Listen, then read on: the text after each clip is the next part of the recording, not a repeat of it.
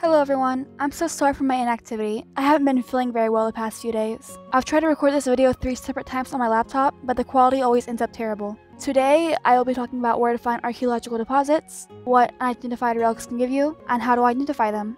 Now, the deposits can spawn basically anywhere on Royal Island. They spawn wherever rocks and gems can, and they look like this. Once you find them, you get an unidentified relic. You give these relics to Cal, but first, you sadly need to do 10 quests for him.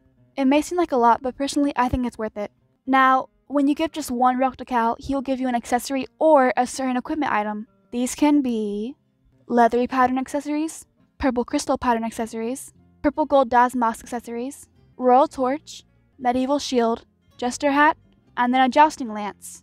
The jester hat, shield, torch, and lance could come in every color. And if you get them during events, they could possibly have limited event colors. Now, with the jousting lance, this is usable equipment. You and another player will equip it, get on your horses, and you're able to knock each other off. This also works if you're on a horse and they're on the ground. You just both need to have your lances out. I really love the accessories that you can get from Royal Island, and I think they're underrated.